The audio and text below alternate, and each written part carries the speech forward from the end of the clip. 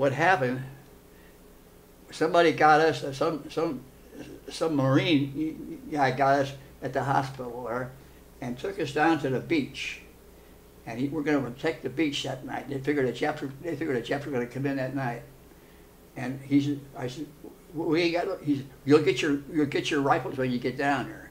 And me and my buddy, there's about 4 or 5 of us, and he put us. He said, this is your section right here on this beach here, right on the white sand. We're sitting there, and nobody came around and gave us guns.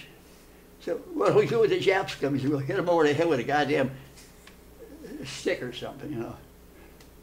And we sat there all that night. None of us slept. We were waiting any minute for the Jap. I said, Jim, Japs start coming. I'm going to start running like hell the other way, you know, all we could do.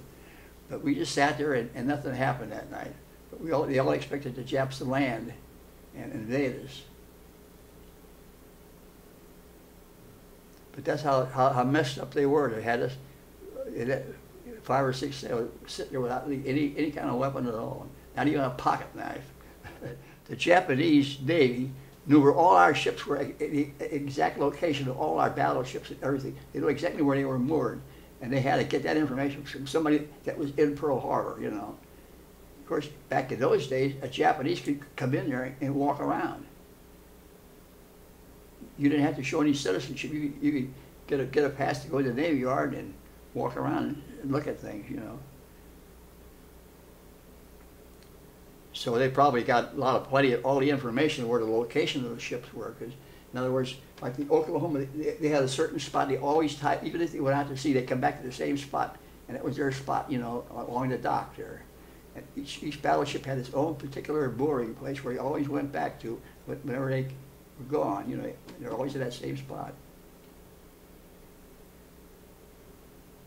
And on Sunday morning, they were all in their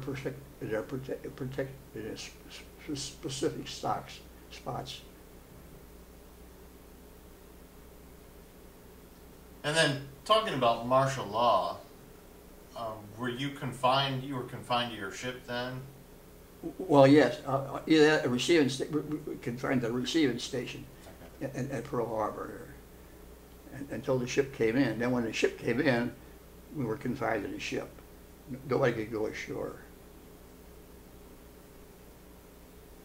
And were there a lot of people that were trying to leave Hawaii at that point in time to get back to the United States? Yeah, a lot of the wives and children. There were a lot of wives and children there. Matter of fact, it was mandatory that they leave. Some of them didn't want to leave, but they had to leave. Today they required all the families to leave.